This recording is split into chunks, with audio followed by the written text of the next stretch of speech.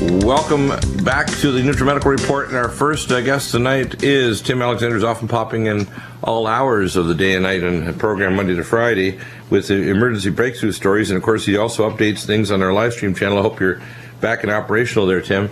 You have a major breakthrough story here on the weather, and people need to understand we've been talking about this for years. So when you listen to our program compared to any other program, this or any other network, you're going to hear facts on issues you're not going to hear elsewhere.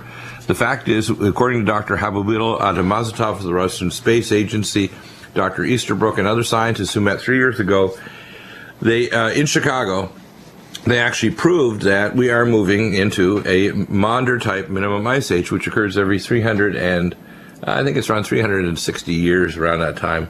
And what happens is this cycle we're entering will last for about 65 years.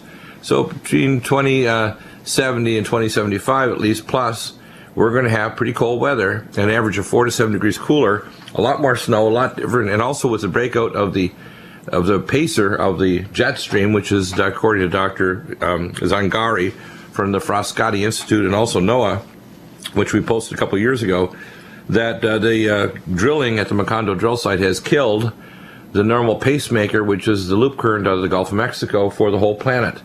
That loop current's gone. People try to say it's back. They're full of it. No, the fact it's gone. It's gone. And the fact that pacemaker's gone, you also now have disturbances in the upper atmosphere, the plasma physics of the upper atmosphere, which drives weather. According to astrophysicists like Professor McCanney, that the Fukushima Daiichi shoving all these things like xenon, radioiodine, etc. into the upper atmosphere is destroying the plasma physics of the upper atmosphere as well, because weather is not related to the sun and the amount of sunlight, which was the previous theory. It's related primarily to plasma physics. And what we have right now is the pacemaker of the jet stream and the plasma physics are screwed up. And so we're seeing extremes in weather. And give us some of the headlines as to what's happening, Tim. Yeah, we've got a whole bunch here, and it's about a dozen or so, and these are today's, by the way. And it's just really incredible. But you know what? We told people 2.5 years ago this was going to happen. John Moore, yourself, myself, and Dr. Sakari, when they killed the loop current because of all the oil that they left at the bottom of the Gulf of Mexico, that took the biggest part of the heat transfer system out of the thermohaline circulatory system in the Atlantic Ocean. And that current, which goes up to Cape Hatteras, becomes the Gulf Stream. It's a river of warm water in the cold North Atlantic, and it normally affects the atmospheric jet stream because it acts as a steering mechanism on it, because you can, if you look at pictures, you can actually see how the weather above that jet stream is different than the rest of the Atlantic. Well, it's not there. That's why we had, 2 summers ago, 105-degree weather in Moscow, of all places. It's why last year Europe froze. Now the entire northern hemisphere is just here early in December. We're breaking record after record. Let me read you. These are just headlines. Okay. USA, December could be most dangerous winter month in 100 years. Polar Express, blast. It's half of the USA as millions are warned to prepare for the worst storm in a decade, with temperatures dropping to 40 below. Swedes warned to expect heavy snow and fierce winds. Germans brace for major winter storm.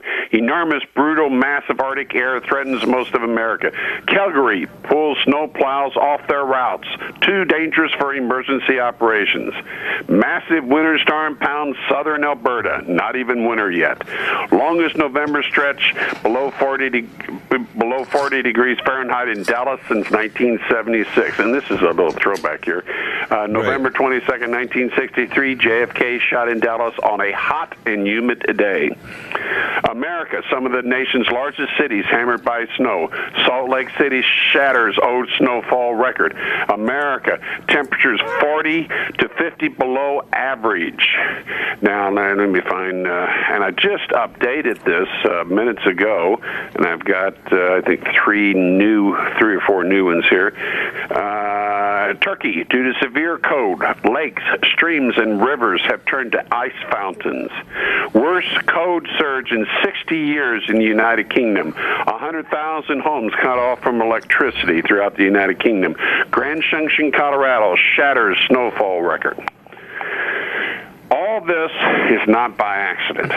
It was not by accident that British Petroleum chose to drill in a site that was known since the late 50s to be a do not drill here under any circumstances site because it was a giant salt dome.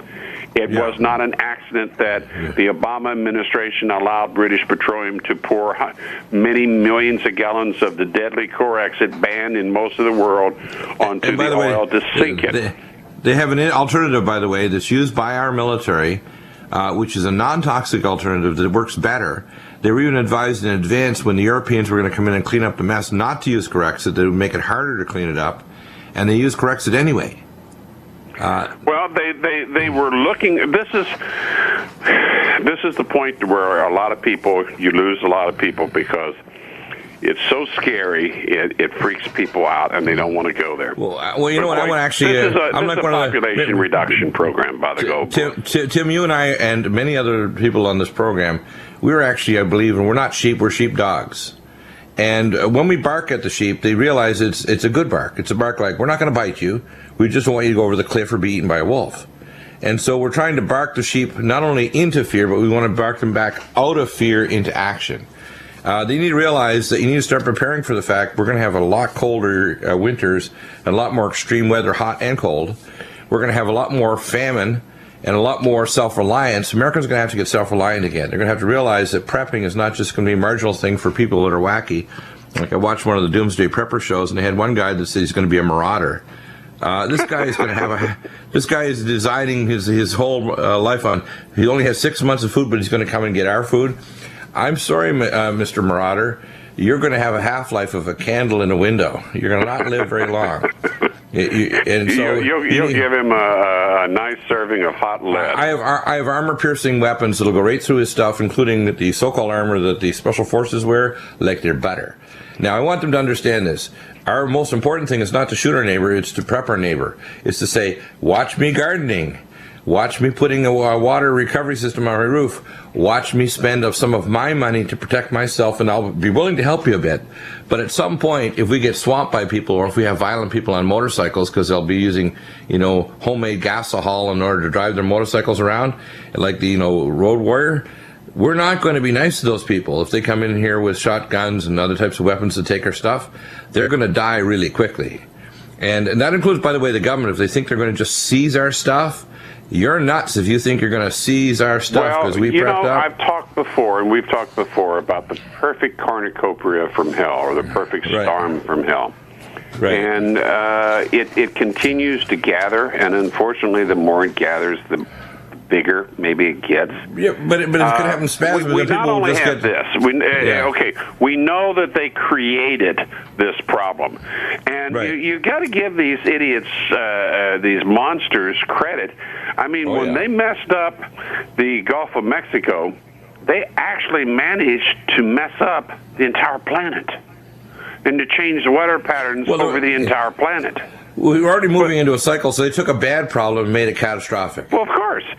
But, that's like you don't paddle upstream if you can, you paddle downstream. So, they took advantage of pre-existing conditions, but they made them dramatically worse. Then there's a little thing about Fukushima. Well, Fukushima actually... it was so intense it changed the gravity of the Earth. That is the earthquake that caused the tsunami, but it wasn't a earthquake. And I think you've covered it on your show probably more than once. But the so-called earthquake did not have all the signatures that earthquakes have, and many believe that it was one to several atomic blasts that deliberately created this earthquake and tsunami, and now we're looking at we're on the break now, incredible deaths. We're on the break, so I agree. And I think what's happening is it's a convergence. Now, Obama's latest statement yesterday was that, John, if you can cut the commercial, that'd be great. As the most powerful pathogen.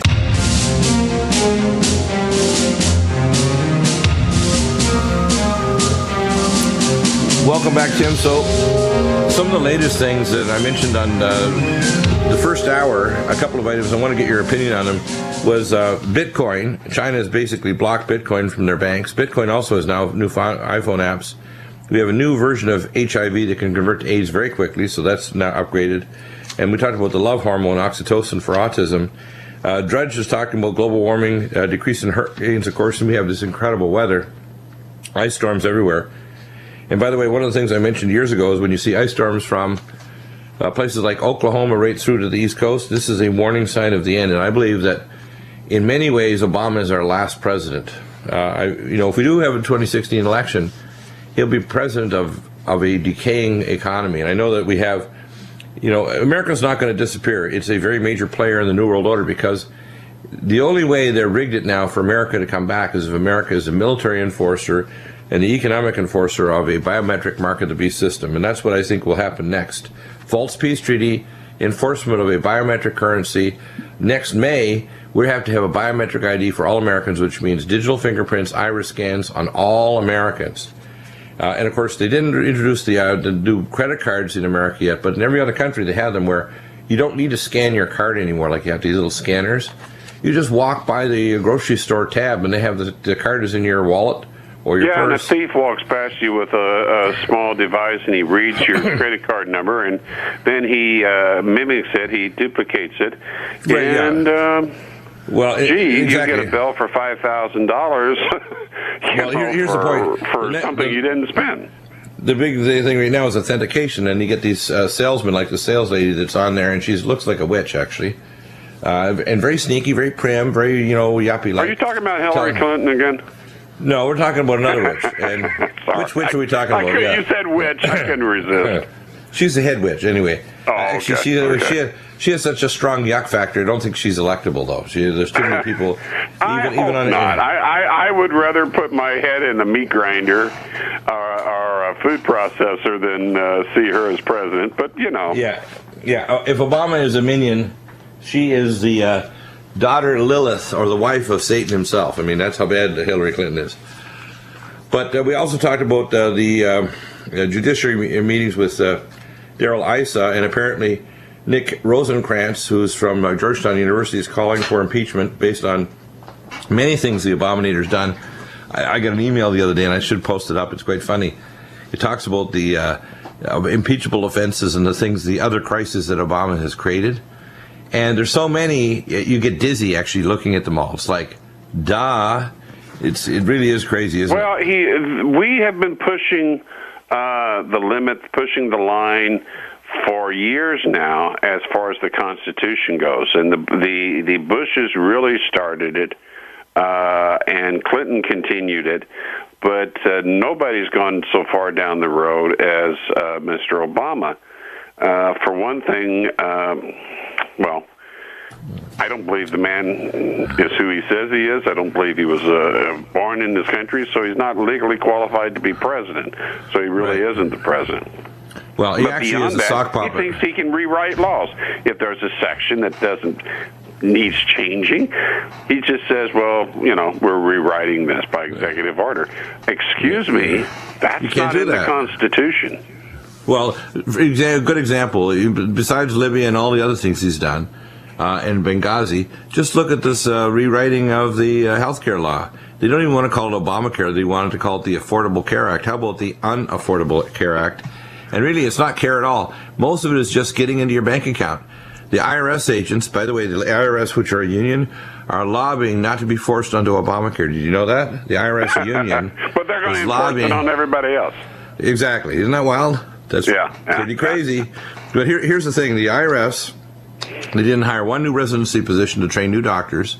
They didn't expand any research facilities for cancer or any other conditions whatsoever. No. What they're going to do is they're going to hire more people to be able to get into your bank accounts and deduct it. And here's how it goes. You get catastrophic insurance. Yeah, you got an insurance card, all right, including if you're illegal.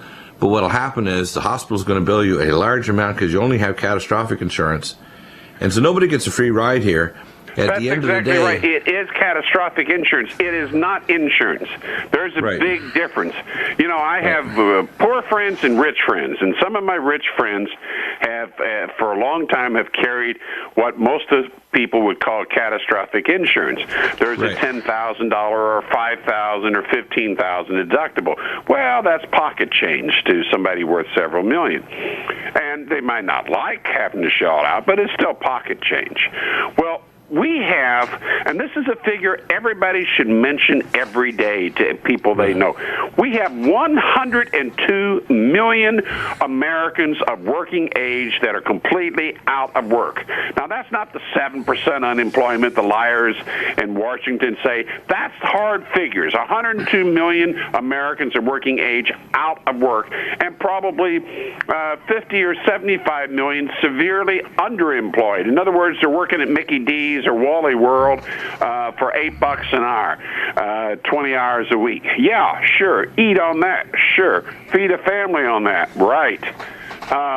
And then you're going to say to these people, well, you'll get, we'll get you good insurance, and you can have gold or you can have silver protection. Yes, $6,200 deductible or $5,200 deductible, and you're making what, $300 a week before taxes, and by the way, you know, it costs, but the average person that needs this insurance does not have the ability to whip in their checking account and write off a check for $6,000, and then the government insurance takes over. For half the American population having to write a check for $6,000, it might as well be $60,000 or $600,000. They don't have it. We're in a depression, not a recovery from a recession, not a recession. We're in a desperate economic depression that's apt to get dramatically worse in the next few months as the American dollar ceases to be the reserve currency, as everything collapses. But here's what's going to happen. It's going to be like the American currency is going to mutate, like what I call the Fukushima effect. It'll go from being the American Federal Reserve dollar to the world reserve currency, and then they've got a headlock on China already. China, by the way, is creating credit like a maniac on lines of cocaine. They have created more debt and more credit in China than the Fed Reserve, the European Central Bank, and Japan put together in every other nation on earth in the last 5 years together. The Chinese are going crazy. That's totally true, but here's one thing China does have, though, Bill, is they have gold. And they don't, you know, a lot of gold, but you know how much gold? That's the amount of gold. That's the gold that they put there. Listen, the largest gold mine on earth is in Alaska. The second largest one is in British Columbia, and I actually knew it was north of Williams Lake. We have so much gold in America, it's nuts.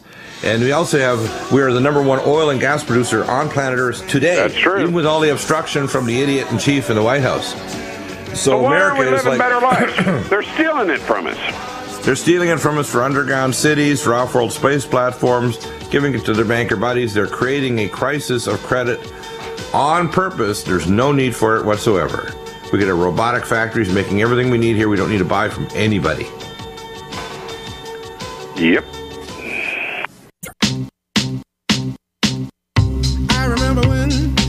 They're not going home to mama. It's not going to be funny. There was something so pleasant about that place. Welcome back, and we have Chris Harris. Lots of topics to talk about. The low-hanging fruit, you mentioned that they're pulling from the Fukushima Daiichi. Some of the reports they have are kind of foolish. They say that the amount of radioactive water indicates that they've somehow been able to block off the water coming through the aquifer underneath Fukushima Daiichi. My radiation detector, strangely, is lower than it has been for a while, but they've been pulling out the easy-to-pull-out radioactive fuel rod assembly bundles from cooling pool 4. The fact is, when they get to the 90-degree angular stuff, the stuff that's jammed in or melted down, it's not going to go anywhere. In fact, as they pull on it, they're likely to start a pyrophoric fire. The chances that the corium will cause a hypercritical reaction, a nuclear explosion, which will be not a big bomb like, let's say, Nagasaki or Hiroshima, but big enough to disperse the nuclear material in the pyrophoric fire, literally far and wide around the whole planet.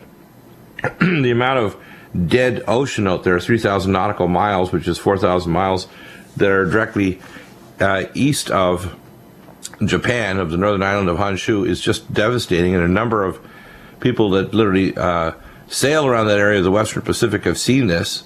And we now have, of course, on top of that, the silence that's imposed by the Abe Nazi government of Japan. And this goes back to the World War II times, where, in fact, it was required that you do not even question authorities, that you give your daughter over to be a prostitute for the army, that you supply and give over all your gold or anything else you have, that you disobey. In fact, just talking against the government or thinking against the government considered a crime. And now they've returned to this kind of crazy Japanese shogun kind of mentality, which I think is completely disgusting, to treat human beings this way. And I personally am calling for the Japanese and the journalists to revolt against it. I'm calling for revolution. I really think its time is enough that we have to stop this, because this kind of foolishness will come here. If they think, the globalists think they can do it in the laboratory of Japan, they'll do it in the laboratory of California or anywhere else. They're going to do it wherever they can get away with it. They'll say, hey, it worked on these group of human beings, let's try it on the next group. We must not let this happen. So, Chris, tell us what you found in your research, because we have these articles posted up, and I find it mind-boggling they have the nerve to pull this kind of crap off. It really is amazing. Some whistleblower, I mean, that really caught my attention. I guess it was last week. Some whistleblower journalist, and it ended up in prison with, they said, cloth jammed down his throat or stuffed in his throat because he was trying to get the word out, and it wasn't exactly what the corporate line was. So that's pretty heavy-handed in itself. But now to come out with a terrorist bill, that says anybody who would reveal such information that's contrary to the powers thinking would be declared such a terrorist or something, or could be. They say they put it in the terms of it could be. You could be declared a terrorist and such. No. What they do is they leave it airy-fairy. It's like the old statements of Vladimir Ilyich Lenin and his functionaries to do pogroms or purges, where they killed 55+ million Russian citizens and Soviets through Ukraine and elsewhere, and the 3 purges they had through the Soviet Union. What it is show me the man and I'll show you the crime, is a statement from Vladimir Lenin. And so now we have the Abe government doing the same darn thing. It's not acceptable. This is not acceptable. And you need to vote Abe out. You need to neutralize him. You need to act like, we're going to ignore you, Abe. We're going to continue to publish reports. And here in America, we're publishing reports about how dangerous this is, because here's the events I expect to happen in the next number of months, probably in 2014. But it could be this month, I don't know. When they start to pull the bad fuel rods, they're going to have a pyrophoric fire. We're going to have continued death in the oceans, and that death march of the high concentration strontium-90 plume, plus other radioisotopes, is marching across the ocean and is going to strike the area between British Columbia and Washington State sometime in the next 2 to 5 months, and then that wall of death will move along the coast because it tastes different than sea animals. And they can taste it thousands of miles away, so they're fleeing. So we now see all kinds of animals fleeing to strange areas where they're dying. Even the seabirds in Australia, 25 million died. I think it was 25 million or 25,000 birds died off of the coast of Australia because they were returning from the Azores and from the northern hemisphere, northern Pacific Ocean, where they cycle in their migration routes before they come back to Australia in the southern hemisphere. And they're probably exposed to radioisotopes. What we're going to start seeing is we're going to start seeing death in the oceans. We're going to see a massive radiation release where it'll become evident to people they have acute radiation sickness in Tokyo. And upwards of 50 million people are going to be jumping like lemmings off of a cliff trying to get out of northern Japan with not fast enough routes to get away from the wall of radiation expanding as the place goes really bad. And right now radioactivity in Tokyo is high enough that people should already have been planning on getting out of there. What I suspect is going to happen is we're going to have that crisis. Then the next crisis will be a bond market run, which we already see here in America with the judgments by the against Detroit, that the municipal bonds are under a crunch, as well as people's pensions, that they can seize them even though it's illegal. What will happen is there's going to be an economic attack by the stock market and the bond markets against Japan, which is the 3rd largest world economy. and the most advanced area in terms of industrialization in the Asian area, that's going to happen. And so the reason why Abe is in this chokehold on journalists is because they know the next thing is a bond run and the collapse of the Japanese economy. They've been injecting money like crazy to see if they can prop it up. Well, the propping is going to come to a quick end here, and people don't understand how integrated Japanese manufacturing is to manufacturing in Europe and to America and other countries, including China. Components, paints, all kinds of materials are made in northern Japan that are not available anywhere else, like black paint for making cars black. And if you lose that technology, if you lose those components, you're going to have some big problems with the chain of production for all kinds of companies all over the planet. This is going to have a major, major effect. But I expect Abe's response is they're in super panic state right now. Already they should be planning a massive evacuation of Tokyo, because when they get past the low-hanging fruit, it's going to get ugly. And when you get a pyrophoric fire, trying to get 50 million people off the northern islands of Japan is not going to be any easy job, even for our amazing American logistics. It ain't going to happen. Well, it is kind of obvious that they're trying to paint the rosier picture, even though it's hard to go ahead and to look at the disaster that's there and to do anything and spin it in any other way than what it really is. But because, as you said, they have a test well, and they found that within the last week or so, it's gone from 40,000 becquerels per liter of a beta emitter to 80,000, and obviously they're saying that's because we're successfully slowing down the rate of leakage into the ocean. So obviously it's going to go up here. Well, I would look at that and say, well, congratulations, you spent a lot of money. Yeah, but you can't say that, though. You can look at a rain barrel. How fast is rain going into the barrel? How fast is it going out? If there's a direct leakage from reactor number 1, for example, which we know is a clear reaction, there's a clear link directly from the reactor containment core, then what they're saying is fallacious. In fact, what we have is a massive increase in release of radiation, and it doesn't mean that there's less getting in the ocean. What they need to do is sampling of the ocean water directly off the shore and see what not only the isotope profile is, but also the rate of becquerels per cubic meter of water. We don't hear that. We don't see sampling of fish here or off the coast of America or Alaska or British Columbia. We see nothing. In fact, the governments are purposely stonewalling us, and then now they're going to try to call us terrorists if we raise these issues. And I tried to talk to our politicians. They just basically, shut the door in our face and say, we don't want to talk to you. And they don't even want to get insulting. In fact, it's so bad they won't even get insulting over the fact they don't want to talk to us. They just don't want to talk.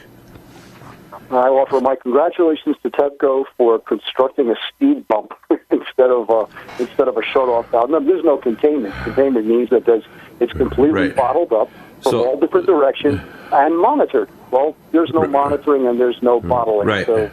So exactly. Now there's even people trying to move the children away from these areas to non-radioactive areas in other parts of Japan, but stop burning debris from the site all over the whole island of Japan, making the area somewhat radioactive everywhere. So they want to blur the effects on long-standing illnesses like stroke and cancer and other illnesses, so they won't see how catastrophic it is to northern Japan.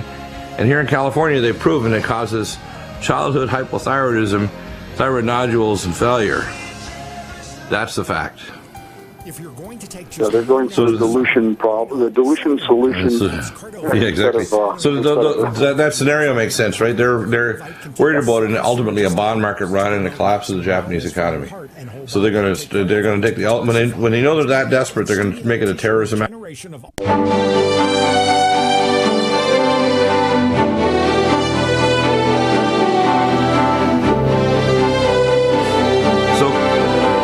Chris, now that I've done my little rant on this, one of the things that I know is on the Rents program, because I'm a guest on Rents every Thursday, usually the second hour, but the first Wednesday of the month, it's the third hour. And we cover multiple topics. We'll touch on this. We'll talk on the issues of the emerging super plagues, H1N1 returning, H3N2V with some of the H1N1 genes, H7N9, etc., and Fukushima. But take out your crystal ball. What do you think is going to happen in 2014? What do you think happens on not just this front, but just hit the bullet points? 1, 2, 3, 4. What do you think is going to happen?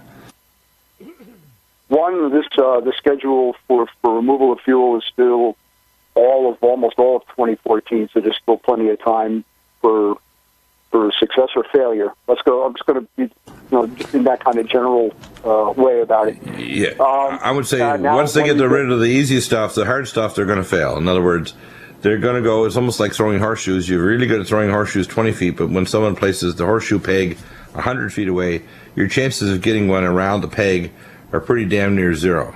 So what I think is going to happen is they're going to fail, and the failure is going to cause a pyrophoric fire and evacuation of the Fukushima site, number one, and Tokyo. That's what I predict for 2014. Number two, the Fukushima disaster is pumping in radioisotopes that are destroying the ozone layer, and it's one of the things like Dean Wigington's talked about on Rents that I agree with, that these radioisotopes are a major factor in destroying the ozone layer, which means the benthic layer of the oceans is dying, not just from radioactive isotopes and heavy metals in the water, but because they're being burned by a high-energy ultraviolet B, C, and D light.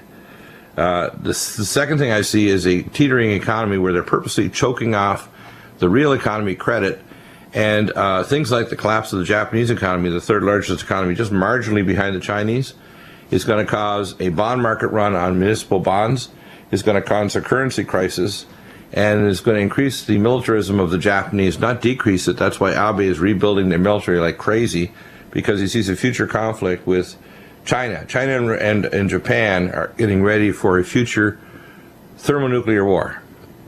And I think that might be years off, but I see the rumblings of that already starting. By the way, the Chinese are really stupid, and you need to take this and translate this into Chinese, because you've got Taiwan, South Korea, and Japan armed to the teeth with short-range nuclear missiles with the most advanced technology from America, U.S. space-based weapon platforms that can take you out in a matter of seconds without firing a missile. So if you think, China, that you're going to get away from America, it's got you pinned down economically and otherwise, and is basically saying you're going to do this or else, you're crazy. And printing tons of money and buying up everything on the planet isn't going to get you saved. And you're also, by the way, in the swirling radioactive cesspool called Japan, because if this really blows, then within 1 week, 22 provinces in China reported radioisotopes in their literally crop-growing, food-growing areas of China. So the Chinese are literally in the backwash of this. At the same time, they're building nuclear reactors at a ridiculous pace still on site in China, because they have serious power problems. And the reason why they want to have the access to the South China Sea is they don't really have any oil. The only oil that they get is from buying at $2 a barrel from the Rothschilds from Iraq, and buying it from the Iranians. But beyond that, they do not have any oil on their land or in their waters. So your comments on all these topics? The Chinese are definitely snapping up nuclear technology as fast as they could assimilate. Yeah, but you're right. old dirty nuclear technology that's going to get them. Yes. Yeah, and they're also, by the way, people don't realize there's, I think, between 14 and 22,000 miles of rivers across China.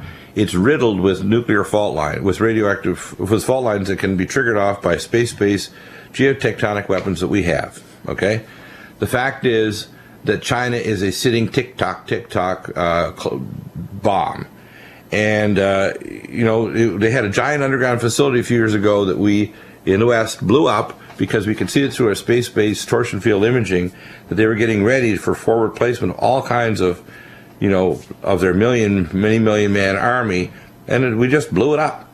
And unfortunately, it killed a lot of other people too, including, I think, over 80,000 children. People don't understand that we're seeing the parties getting ready for World War III. The parties are getting ready for World War III, and it's not going to last as long as people think. I mean, World War III is going to be about 2 hours.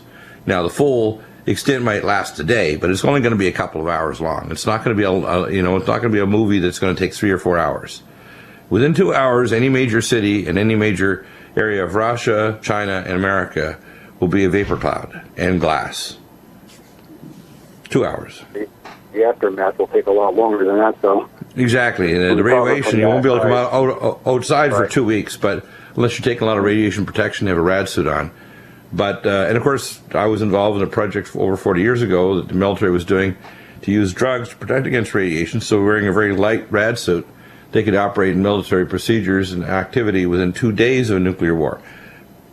People don't understand that the globalists are fully prepared to survive a nuclear war. They want to cull the population of the planet using this. They're culling it using Fukushima right now, which is why they're not fixing it. How many women do you think in America have probably already miscarried? Many hundreds of thousands, maybe millions of babies, because they've got trisomy caused by Fukushima radiation. How many people have died prematurely or are going to have weakened immune systems when the flu comes through? They're going to die, and they won't directly connect it to Fukushima, but their immune system's been shot. Their mitochondria failure. That's why we're seeing babies and little babies in California. It's not just California, because the radiation levels may be much higher in Vermont or in France than they are here, depending on the air currents.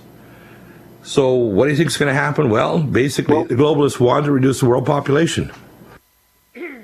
Well, I think they might get their way if it continues this way. Well, it's because they're getting their way because of one thing.